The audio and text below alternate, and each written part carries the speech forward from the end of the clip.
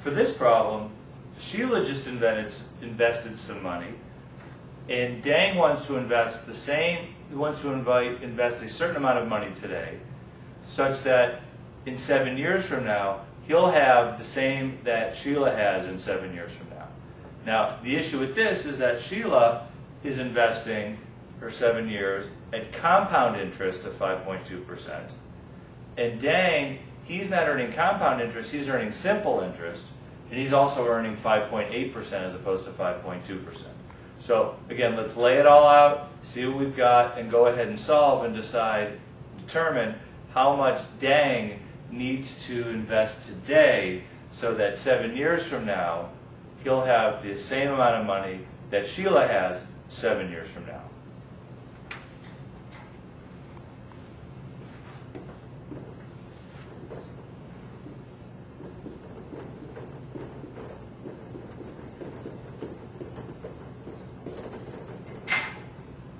And since with Sheila, in her case, she's earning interest that's compounded annually, or actually it's 5.2% per year. We don't know what the compound period is, so we could skip that part. And we know that she's putting money in today, and we want to know how much she'll have in 7 years. So the smallest increment from that is a year. So when we draw our timeline, having each notch represent a year is appropriate. We know that Sheila, and we'll use blue for Sheila, is putting in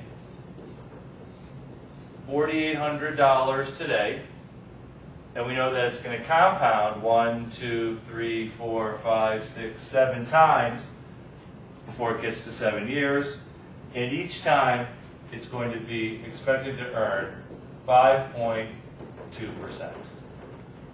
So how much will Sheila have? Well, she'll simply have $4,800 times 1.052, which is 1 plus the rate. So again, we're using the equation that the future value times 7 is equal to the amount invested today times 1 plus the interest rate. Take it to the power of 7.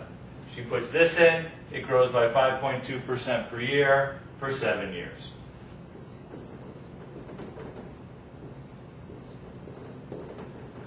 And what does that equal? That is equal to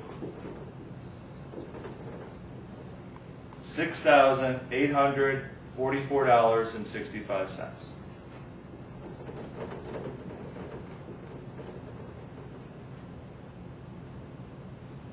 Now, Deng is going to make an investment. He's going to make an investment today. But now Deng is going to be earning simple interest. Remember, compound interest, you earn interest on interest, and that's why in the equation you're taking it to the power of 7. With simple interest, you only earn interest on the original principal. So Deng's going to invest a certain amount of money, and in the first year get 5.8% of that, the second year get 5.8% of that, the third year get 5.8% of that, get that for all 7 years. So for Deng, how much is Deng going to have in 7 years? Deng's going to have the original amount invested plus the original amount invested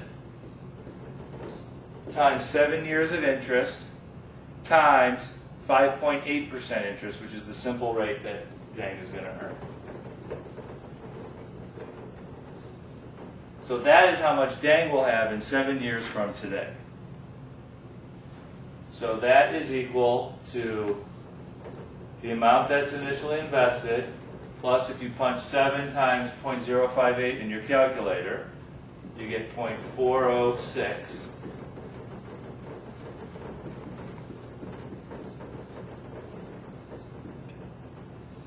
So however much Deng invests today, 7 years from now, he will have 1.406 times that. Therefore, if in 7 years Deng wants to have that much, that is equal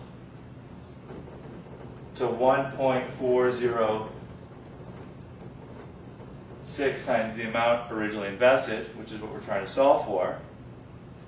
So therefore, the amount that Deng should invest today is equal to $6,844.65 divided by 1.406, which comes out to $4,868.17.